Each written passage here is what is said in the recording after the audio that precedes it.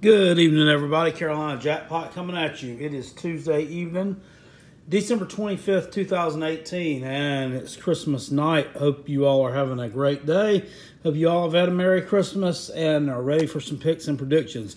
As you see on the paper in front of you, I already have a couple of games that I've chosen winners on against the spread. We'll dive into those right away. Made a little editing snafu, so got to go with what we got. Boise State taking on Boston College in the First Responder Bowl. This is tomorrow in Dallas at the Cotton Bowl. I'm taking Boise State here to cover the 2.5-point spread that they are favored by here. I just think Boise State is a little bit better of a team and a little bit better shape right now. Boston College, pretty one-dimensional on offense with the A.J. Dillon. You never know if he's really going to be hurt or if he's going to be healthy or if he's going to be playing at all. Boston College is from the ACC 7-5, 10-3 is Boise State, and they are number 22 versus the run in the country. That's all that Boston College does is run the football. I'm going to take Boise State here to cover the spread against the Eagles. Minnesota versus Georgia Tech in the Quick Lane Bowl. That's tomorrow night in Detroit at Ford Field. I'm taking Georgia Tech to cover the 5.5 points that they are laying against the Golden Gophers. Minnesota 6-6, Georgia Tech 7-5. Coach Paul Johnson. This is the last game as head coach of the Yellow Jackets tomorrow night. He's retiring after this one. Will be the last time we see the triple option, perhaps, with the Georgia Tech team. If you're looking at them, they are the number one team in the country running the football, 334 yards a game. No surprise there. That's what they do. Minnesota's run defense, number 75 in the country. They have had a kind of quarterback by committee thing with Minnesota so far this year. And amongst those four guys, they've thrown 14 interceptions. 14 interceptions. Not good at all. And they're very... how would I say the word here? Inconsistent. They had lost to Illinois earlier in the year, 55-31. How do you give up 55 points to Illinois, first of all? Second of all, how do you lose to them by 24 points? I don't know. Go ask Minnesota. They did it. 55-31. Then a few weeks later, they beat Purdue 41-10. And that was a Purdue team that was coming off a big victory over Ohio State. So I don't know. These guys are all over the place. I don't trust them in this game. I think Taquan Marshall and the Georgia Tech Yellow Jackets in the last game for good old PJ and the last game with the triple option will run all over the Golden Gophers and cover that 5.5-point spread. Getting into tomorrow night, California versus TCU in the Cheez-It Bowl. This is taking place in Phoenix, I think it is. This one used to be called the Cactus Bowl, perhaps. I'm not sure. Well, Cheez-It's sponsoring it now. TCU actually won their last two games to finish up 6-6. If you'll remember at the first part of the season, go all the way back to the 1st of September, or middle of September, actually. They were taking on Ohio State in like week 3 or week 4. I think it was the first time Urban Meyer was allowed back on the sidelines for them or something. I don't remember. And that was a big game. It was a good game. They lost it, though, but it was a good game. Ever since then, they have absolutely went south. Their quarterback hurt. I think he's transferring after this year is over with, or he may already be gone. Sean Robinson, is that his name? I don't know. But California's defense, number 16 overall in the country. That's pretty good for a Pac-12 team. They played well, and they beat some decent teams. They actually beat Washington this year. TCU's dealt with a lot of injuries. I don't really know who's going to be the quarterback in this game. But it doesn't matter. I'm picking California here to cover the spread. They're 1-point favorites right now. I say they win it, and win it by more than that. Just more significant margin there. Baylor versus Vanderbilt in the Texas Bowl. Two 6-6 teams going up against each other. If you look at their stats, they're really evenly matched. So it's hard to find an edge there. Their quarterback, Charlie Brewer, for Baylor, 17 touchdowns this year. 8 interceptions, around 2,600 yards passing. So they like to throw the ball. But Vanderbilt's got their own Kyle Shermer, 23 touchdowns and 7 interceptions. So a few more touchdowns there for Mr. Shermer. Of course, Baylor out of the Big 12, Vanderbilt out of the SEC. If you kind of look at these two teams and their schedules, if you want to break it down that way and look at what they've done this year, Baylor, out of their 6 wins, have come against Abilene Christian, UT San Antonio, Kansas, Kansas State, Oklahoma State, that's the feather in their cap, and Texas Tech. Only, one of those teams, Oklahoma State, had a winning record. I don't know about Abilene Christian. The jury's still out on that one. I don't even know where that is. But at any rate, they haven't beaten very good teams. They lost to Duke. Oklahoma blew them out. West Virginia blew them out. I mean, you get the drill here. So Vanderbilt, and I'm looking at them and their losses, this is a team that, with one player on offense and maybe one player on defense, one difference maker on each side of the ball, it could have been like a 10-2 team.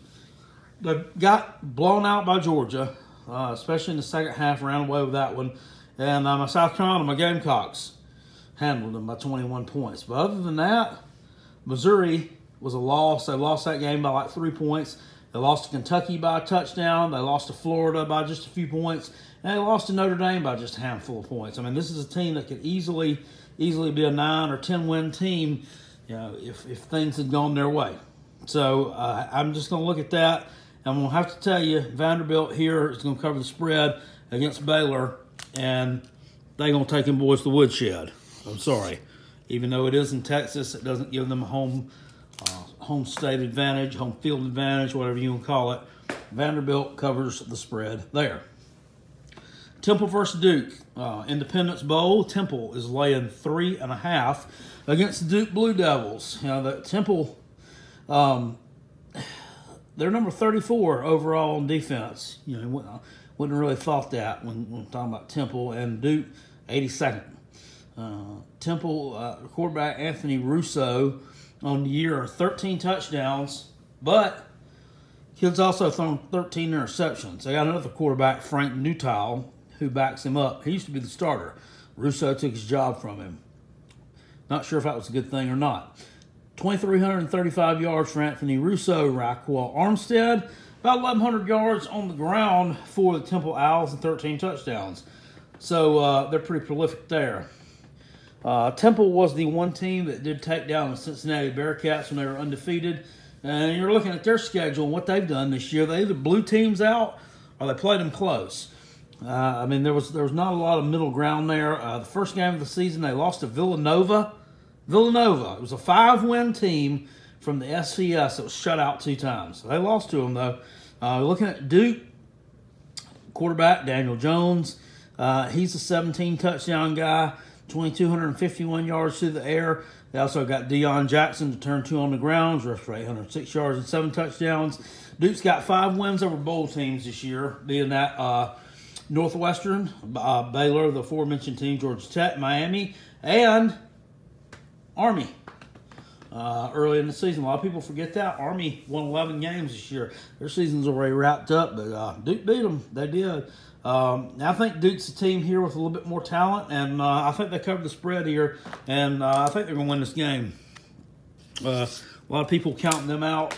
They did have a really, really bad loss to Wake Forest in the last game of the regular season. Kind of inexplainable there. Unexplainable, but at any rate, we'll just chalk that one up to just having a bad day, and we're going to go with the Blue Devils in this one. Miami versus Wisconsin. What do we call this? The failure to live up to expectations bowl, I guess. Both teams 7-5. Both of them are ranked inside the top 10 this year when things kicked off, but they didn't start that way. They didn't finish up that way, did they? Pinstripe Bowl, New York at Yankee Stadium. Supposed to be 39 degrees Thursday for this game, so that's much more conducive to Wisconsin than it is for Miami.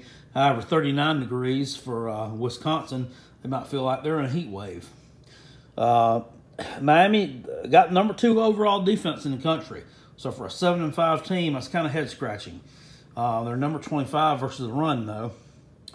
If you look at their losses this year, out of those 5, lost to Boston College, gave 149 yards to A.J. Dillon. Lost to Georgia Tech, gave up 91 yards rushing to Taquan Marshall. That's not that's not a surprise. Lost to Duke. Deion Jackson lost. He gave up over 100 to him. And lost to LSU. Gave up 125 yards to Nick Brosette. One I'm trying to build towards here is Jonathan Taylor for Wisconsin. Guy's got almost 2,000 yards rushing this year and 15 touchdowns. I think he pounds Miami under submission, and they give up a few points, give up a few rushing touchdowns and a few rushing yards. And I think that Wisconsin wins this game, covers that spread.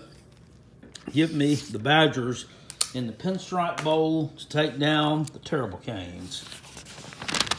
Oh, dibby. All right. Purdue versus Auburn. This is the Music City Bowl in Nashville, and Auburn is laying 3.5 in this one.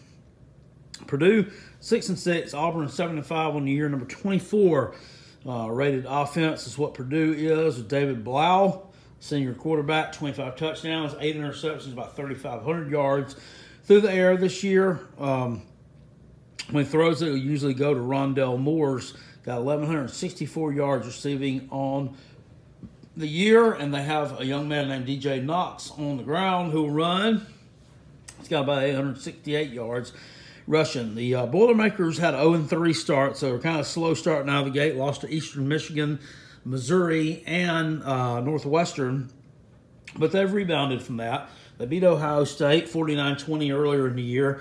They beat Iowa. They ended up losing to who was that?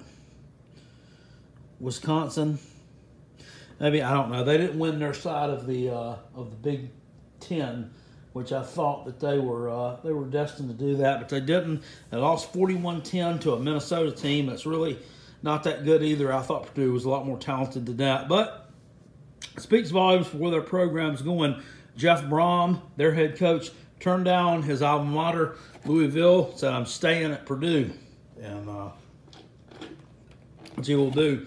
Auburn, things are going right. If Jared Stidham can get hot, they can score some points. They will be able to run the football, but just looking at this one, I think this one just means a little bit more to Purdue than it means to Auburn. And I'm going to take the Boilermakers here to cover the spread in the Music City Bowl and quite possibly pull out a victory over the Auburn Tigers. West Virginia versus Syracuse. Syracuse is laying 1 in this game. This is the Camping World Bowl in Orlando.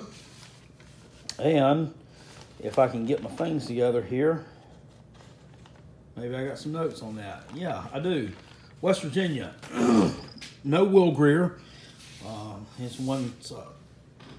I'm going ahead and skip this game.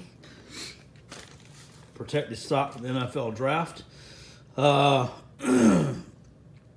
Syracuse missing a couple of defensive linemen and a defensive back, all for personal reasons. Personal reasons. All right, what's that mean? I don't know.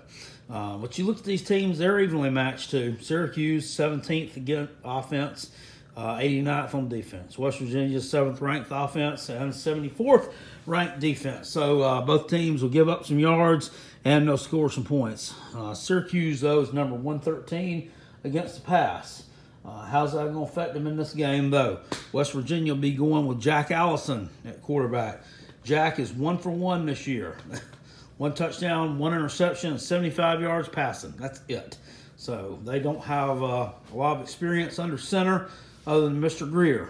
So he chose to sit this game out. I don't know. That one sounds kind of selfish because nobody else is really prepared for it, but that's what they got going on. Of course, they got David Sills, who can catch some balls. And I think West Virginia is probably a little bit more talented overall. Syracuse's last bowl game they actually played in was the 2013 Pinstripe Bowl. with no Will Greer here, that rhymes. I'm just going to lean towards Syracuse in this one. This is another one where I just think the thing just means more to Syracuse than it does to West Virginia. West Virginia is always there on the cusp of doing decent, or they're usually will end up a season ranked. Syracuse hadn't been ranked since I don't know when the last time they finished up ranked was. Really, probably when Don Nab still played there, a long time ago. And I just think it means a little bit more to the Syracuse Orange and what it means to West Virginia. I think they're going to cover the spread there with no Will Greer at under center for West Virginia. Things could get ugly. Iowa State versus Washington State. Interesting matchup here. Washington State is laying 3 in the Alamo Bowl in San Antonio. Iowa State comes in with a record of 8-4. Washington State comes in at 10-2. I think everybody could see Washington State as Pac-12 champs. It didn't happen though. They lost the rivalry week to Washington at home in the Apple Cup game. They got knocked off, and Washington went on to play Utah in the Pac-12 championship. Washington State, of course, Gardner Minshew, 4,500 yards through the air, 36 TDs and 9 interceptions on the year. Iowa State, they like to run the football. David Montgomery's got about 1,100 yards so far this year and 12 touchdowns. Brock Purdy, quarterback, 16 TDs and 5 interceptions on the year. Iowa State's not scared to play, those teams with that air raid type offense. They beat West Virginia this year. They lost to some good teams. If you want to look at it, Oklahoma beat them, and Texas beat them. It's not like they got embarrassed. Iowa State is one of those teams that they're just there, and they exist, and they're going to beat. They're going to beat the teams on their schedule they should beat. They may lose every now and then to one that they shouldn't lose to, but I guarantee you they're going to screw somebody's season up just about every year. And they did that this year for West Virginia. I guarantee you if West Virginia had beat Iowa State, they probably would have not ended up losing to Oklahoma State either, and they could have been an undefeated team. And I guarantee you that Will Greer would be playing in whatever game they're going to be in right now if that had been the case. But it's not. Washington State here, I think is just a little bit too talented, and is not going to be denied in this one. I think they're the better team, and I think they're going to cover the spread here, but I do think this one's going to be close. Give me Washington State and the 3 points in this one. All right, getting into Saturday, final day of the week of games. South Carolina Gamecocks. My Gamecocks taking on Virginia in the Belt Bowl. Both teams are 7-5, and the Gamecocks are laying 5.5 up the road in Charlotte at Bank of America Stadium. South Carolina, major losses on both sides of the ball as far as injuries go this year, especially on defense. All that's been well noted. We know about all that, especially after the Clemson game. When we thought we were going to get some players back and be relatively healthy for the Belt Bowl, we find out we're going to lose our big defensive lineman, Javon Kinlaw, broken hip. He's got to go out and have some surgery on that. You got Keyshawn Nixon, plays cornerback. He's got to be out for this game. He won't be there. We'll have about Bryce and Allen Williams, and one of the players who made the SEC All-Freshman team, J.C. Horn, on defense for the Gamecocks. Debo Samuel, the star wide receiver / kick returner / everything for South Carolina, going to be sitting this one out to protect his NFL draft stock. That's been much bandied about. A lot of people talking about that one, that he's selfish. He shouldn't do that. And a lot of Gamecock fans come to his defense, say, well, he's doing what he needs to. Here's my thing about that. If we were going into this game 100% healthy, I have no question in my mind that we would blow Virginia out. And Debo, go ahead, man. Sit down, take a rest, do your thing. But, we've got a lot of players injured here. It's the end of the season. A lot of people are beat up. And Virginia is a healthier team than we are right now. To me, I really think you should play because, it could be a difference maker. But that's just it. That's his decision, and that's him.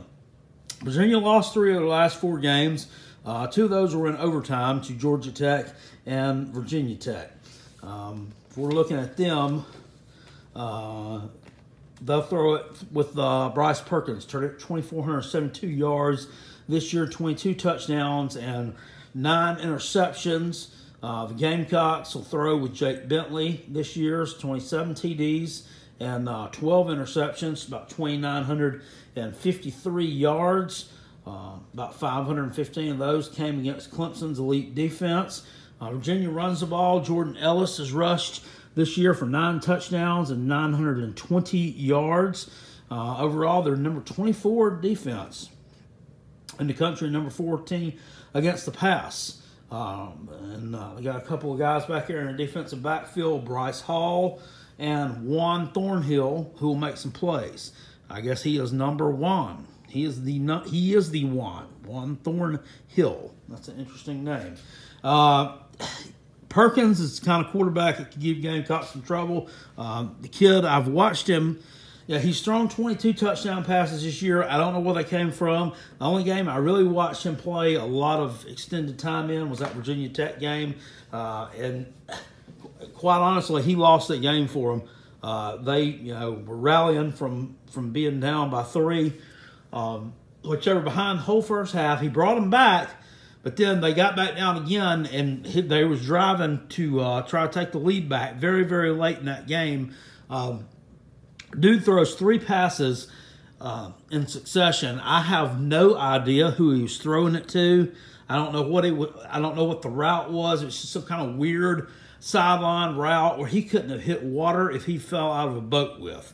I mean, they're some of the ugliest passes I saw in my life. He did throw one where the receiver of his made a really good break on it and a good play. But he's got some wheels on him. He will take off. And that's the kind of guy that can give the Gamecocks some trouble. I'm going to pick Virginia to cover the spread here, but I think the Gamecocks are going to win this game by about 3. I'm picking Boomcocks 34-31 to take the victory in the Belt Bowl. What am I doing there? Got to scratch y'all out. Don't want to scratch you out, but I'm going to have to there. Virginia, cover the spread in the Belt Bowl. Take the Cavaliers on that one. All right. Getting into some, and this is one they call a New Year's Six Bowl, Florida and Michigan. It's not on New Year's Day. Peach Bowl. Florida, 9-3 versus Michigan, 10-2. Looking at these two, Florida is much weaker versus the run than they are against the pass. It doesn't fare well against the Michigan Wolverines. They have Karam Higdon, 1,200 yards this year, about 10 touchdowns on the ground. Of course, Shea Patterson has thrown 21 touchdown passes for the Wolverines, 5 picks, 2,364 yards on the year. When he throws the ball, his passes will usually be caught by Nico Collins and Donovan Peoples-Jones. 6 TDs, 7 TDs respectively, catching the ball. Wonder how they fit that on a jersey. Peoples-Jones. That's one of those weird hyphenated last names everybody's doing nowadays. But anyway, I mean, looking at these guys, Felipe Franks for Florida, 23 touchdowns, 6 interceptions on the year, and 2,284 yards. Had no idea that his stats were actually that good. When I saw him play against my Gamecocks, I mean, he looked like hot garbage for most of the game. But apparently, that Florida State game bumped up the stats a bit. I guess the Idaho game bumped him up a little bit for him. They like to run the ball a lot. 1,500 yards combined. The 2 young men, LaMichael Pirine and Jordan Scarlett, about 10 touchdowns on the ground. So these are 2 teams that are rough, rugged, they're solid. Michigan had a bookend season. They lost their first game, they lost their last game, but they won everything in the middle. And they're going to be hungry. They're out to prove that smackdown that they got from Ohio State at the end of the year is not who they are. They want to be 11-2. Jim Harbaugh needs a signature win in a bowl game to cap off a really good season to right the wrong against Ohio State, and I think he's going to get it here. I can see Michigan covering the spread. I think they'll win this game by anywhere from a touchdown to 10 points. Florida, not a bad team. They're coming around. Obviously, they recruited really well this year. They're ranked, I think it was number 17 the last time I looked. Better than my Gamecocks. And the guy I was talking about on my recruiting video that I did the other night, Chris Steele, the cornerback from California, is supposed to announce in a few days where he's going to go to college. Word on the street from what I've heard is he's going to be picking the Florida Gators. So that's a big pickup for them. Good luck to that young man. You know, I mean, obviously he wants to learn how to swing frying pans and steal credit cards or something with his college days. He doesn't want to go to South Carolina and learn from Coach Boom, learn from the best. That's fine. That's fine. We'll get us some more pickups somewhere else. Good luck to Chris Steele. But anyway, he's not going to be a factor in this game. Michigan covers the spread there against the Florida Gators and win that game. Go ahead and bet something on it. All right. Yeah, I'm going to leave that one for last. Arkansas versus Nevada. We're 1.5-point favorites in the Arizona Bowl. Maybe this is the one. It used to be the Cactus Bowl. I do not know. Anyway, Arkansas State, the Red Wolves, 8-4 on the season. Nevada, the Wolfpack, coming in with a record of 7-5.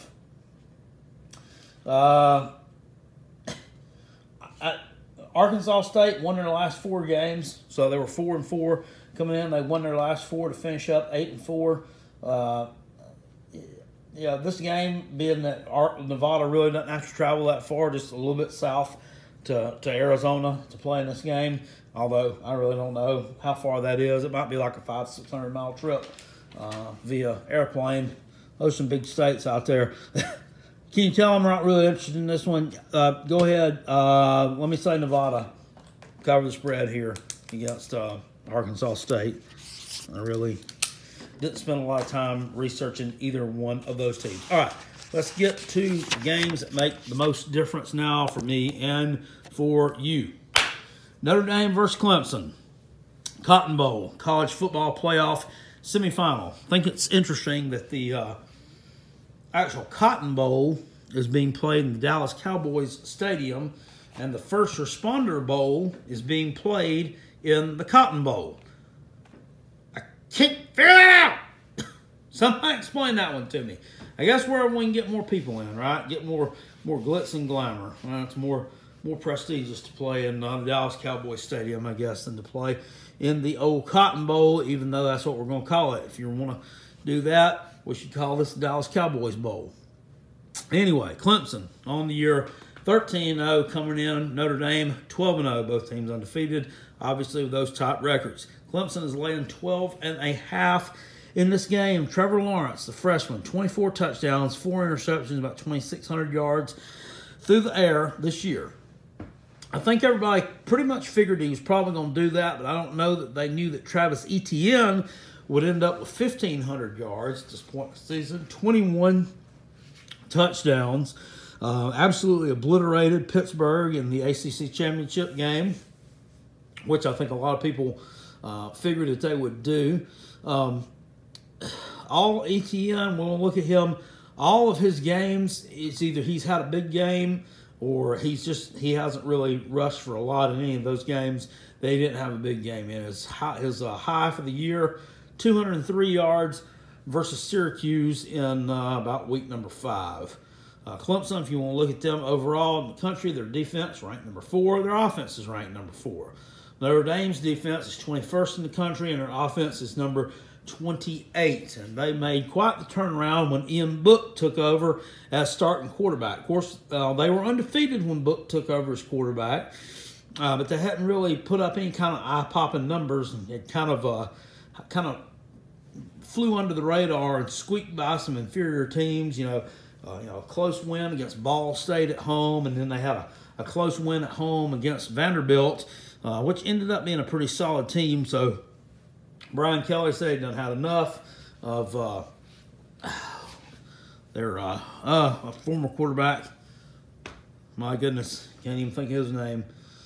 Anyway, he done had enough of him, and I'll think of his name here in a minute. Y'all, it's on the tip of y'all's tongue. I know you know who he is.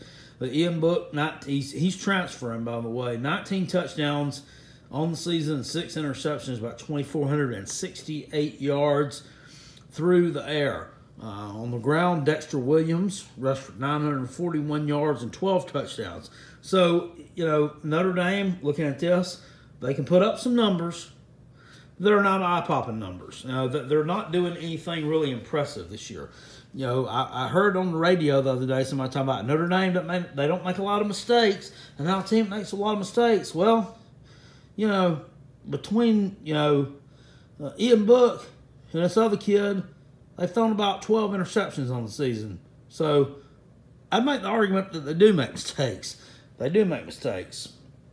Their schedule, Syracuse was a team that they were going to have. That was a big game for both teams. And, Notre Dame blew them out. Syracuse didn't have a starting quarterback there. They barely slid by a mediocre Pittsburgh team. They barely slid by a mediocre USC junior team out on the West Coast in their last game of the season. And I'm just not. Their best win of the season was probably that win week 1 against the Michigan Wolverines. I'm just not that impressed with them. They're good. They're very good, and I think they're solid, but they're not elite. They're not elite, and the fact of the matter is, if Ohio State hadn't lost that game to Purdue, or if Georgia had somehow managed to slip up and beat Alabama in that SEC championship game, and then you have to have a reason to put Alabama in there. And Georgia, Notre Dame wouldn't even be sniffing this playoff game right now. So, and looking at Clemson, there's been some stuff happened past couple days, a little bit of unrest with them. About 3 players tested positive for what they call a sliver of some banned substance. It might be steroids. Don't really know all the details of that, but looks like the big defensive lineman, Dexter Lawrence, may be sitting this game out.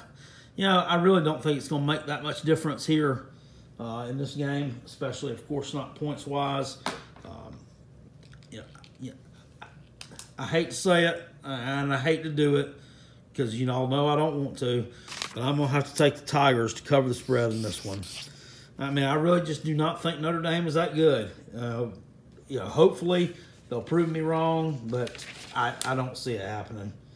I do not see it happening. I think Clemson gets a win here, and I think in the second half it turns into a relatively easy win. I just don't think that Notre Dame is the team that can put them to that kind of test at this point in time. All right, last game of the night. Oklahoma versus Alabama, Orange Bowl in Miami, Florida. College football playoff semifinals will be coming to you from, what's it called, the Hard Rock Cafe or Hard Rock Stadium, whatever it is, in Miami. Alabama is laying 14 against the Oklahoma Sooners, who's coming in at 12-1. Of course, Alabama undefeated, coming in at 13. Brandon Wimbush, that's the kid's name. There we go. Just come on top of my head. Alabama this year, they're used to covering these big spreads. They've had a lot of them this year, and they've covered 8 of them. Oklahoma, of course, the number 1 offense in the country. Did that despite losing their number 1 running back coming into the season, Rodney Anderson. He got hurt very early in the year, and they haven't missed a beat there. Kyler Murray, of course, won the Heisman Trophy earlier in the month of January. We're looking at him. I don't have his numbers written down here. Yeah, I do. 40 touchdowns, 7 interceptions, 4,053 yards through the air. On the ground, they get it done. Trey Sermon and his mate back there in the backfield, about 2,000 yards and 24 touchdowns on the ground. That's unbelievable. That's some eye-popping numbers on offense for Oklahoma. Of course, with Alabama, Tua Tagovailoa, 37 touchdowns, 4 interceptions on the year. Hope I pronounced that right. Everybody has their own way of pronouncing it, though, so I don't know if one is correct and one's not. 3,353 yards through the air. Jerry Jeudy is the one who's been a reception of a lot of his passes, 12 touchdown passes on the year, and 1,100 and something yards receiving. Some people are saying he's the best wide receiver in America. I dispute that. I think Deebo Samuel, plays for the Gamecocks, is, but it is what it is. Whatever. On the ground, they get it done with the Harris brothers. Damian Harris and Najee Harris together combined 1,400 yards, 11 touchdowns. Josh Jacobs also 11 touchdowns on the ground and about somewhat north of 500 yards rushing. So this is going to be a battle of, that Alabama defense is legitimate. I mean, I think that they have held, they've held some really high-powered teams down this year. Talk about the Missouri, the Missouri Tigers, hold them 10 points. They held Alabama, not Mississippi, Ole Miss. Held them, to single digits, like 10 points or something in that game. They scored on the first play of the game, and I don't think they did again. I mean, they have held some really prolific offenses down this year, but I don't think they're going to be able to do it against Oklahoma, and this is a really large number. I just do not see them covering this really large number here. They're going to put this team to the test. Defensively, they have not been put to the test like this all year long. Marquise Brown, CeeDee Lamb, the wide receivers for Oklahoma, they're going to stretch the field out. I think Alabama is going to end up winning this game by a short margin. Oklahoma is going to cover the spread here. That's what I can give you on that one. I think of all the games that day, this one will be the most exciting one. And it would not surprise me at all to see Oklahoma pull out the victory here, but I don't think they're going to. I mean, I think Alabama will win the game, but I think it'll be relatively close, high scoring. I think it's going to be exciting, and that will be one that you definitely should watch and keep an eye on. All right, guys, that's my picks and predictions for week number 18. We got through that one. Got one more week to go, and then it's bye-bye until, we start talking about getting ready for fall camp and all that stuff. We'll get that cranked up soon. But at any rate, guys, thanks for watching. I appreciate it. And if I didn't say it already, Merry Christmas. See y'all later. Peace. And I'm out. Go Gamecocks. Go Coach Boone.